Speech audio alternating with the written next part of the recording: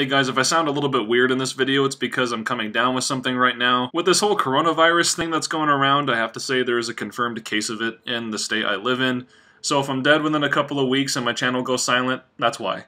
Anyway, on with the video. Bad Boys for Life was directed by Belgian filmmakers Adil Arbi and Bilall Fallah, whose names I probably just butchered. This film serves as the belated third installment in the Bad Boys franchise, whose two previous installments released in 1995 and 2003 respectively. And the film opens with Miami PD narcotics detectives Mike Lowry and Marcus Burnett still holding up strong in their working relationship even after working for 25 years in their precinct. But as they contemplate things such as retirement, mortality, and midlife crises, they're soon forced to face a new threat strangely connected to their history in the police force. As their colleagues and close friends become targets, they vow to take down the perpetrator of such harsh violence, teaming up with the new task force known as Ammo to get the job done. So exactly a week ago, I had not seen a single Bad Boys movie. I certainly had many experiences with Michael Bay's work before, mostly bad experiences, but somehow the tripped-out adventures of Mike Lowry and Marcus Burnett had never graced my eyes. I then watched the original movies to prepare for Bad Boys for Life, and I must say that I don't really hate them how I despise some of Michael Bay's other work. Don't get me wrong, the original two Bad Boys movies are severely guilty of the problems most people associate with Bay's filmography. There's unnecessarily sexualized women,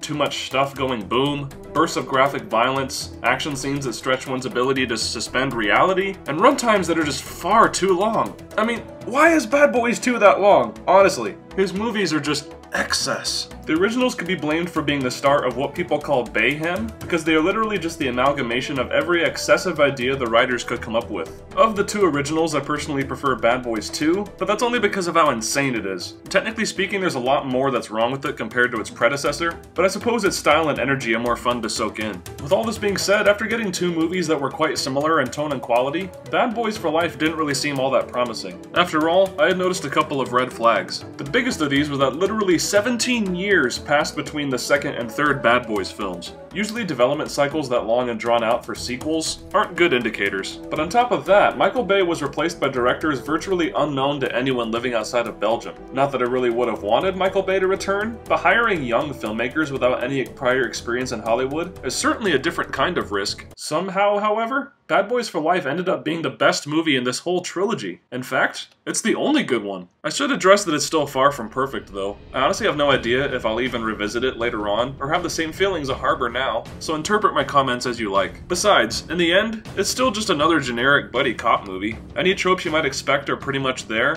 and Bad Boys for Life does very little to deviate from cliches of the genre itself. But aside from those easy things to complain about, some specific issues I had with this movie is that not every shot looks seamless, with plenty of fire effects, green screen images, and stunts having an unnatural appearance at times. Say what you will about Michael Bay's movies, but plenty of them still utilize impressive practical in-camera effects, unlike this, which sometimes goes the cheaper route. Again, I know that less experienced filmmakers made this, but it's impossible to not mention. Also, I didn't really feel that every scene worked towards building the narrative or setting up a joke, sometimes dragging down the film's sense of pace. Plot armor was also very apparent in some scenes, often forcing me to suspend disbelief when things started to get really crazy. Even so, that doesn't mean that the film isn't willing to put its characters in danger. In actuality, the situation couldn't be further from the truth, and I think that this is the first piece of evidence for why this film shines brighter than its two predecessors. For the first time in this franchise that's literally as old as I am, I actually got the sense that our heroes had legitimate obstacles keeping them from their goal. Not only that, instead of facing off against the most hilariously bland villains in history, Bad Boys for Life gave us an emotionally charged reason for us to care about those who opposed Mike and Marcus. By cutting out a lot of the excess Michael Bay brought to the franchise, and exercising some real restraint instead,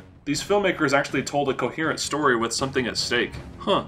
Maybe it really was Michael Bay who held these movies back for so long. I've heard some people compare Bad Boys for Life to franchise-altering movies like Fast 5 and Mission Impossible Ghost Protocol, and even though both of those movies are definitely better, it's a valid point to make. By being more down-to-earth and focused on its storytelling like those other two movies I just mentioned, this connected on some level with me even as it delivered the humor and the action I expected to get. Since the movie actually gives the viewer something to become invested in, everything else is easy to watch while still keeping one's brain switched on. Of course, Will Smith and Martin Lawrence are as likable of a duo as they've ever been, but the movie also allows them to be more emotionally honest than they were in the previous movies. The writers managed to find more to explore in their characters as they approach a point where their mortality and legacy are called into question, and it all adds to everything that's at stake in the story. As a whole, Bad Boys for Life is not great by any means, but it's a good change in direction. By getting fresh voices to make the creative choices, I think the result is a much more grounded, entertaining, and engaging film without having to sacrifice the franchise's identity. And if they do end up making a fourth movie, at least they've now got a good team of fun side characters to work with, which is basically this franchise's version of the Dragon Riders. Either way, here's to hoping that Bad Boys for Life is signaling a bright future for this franchise.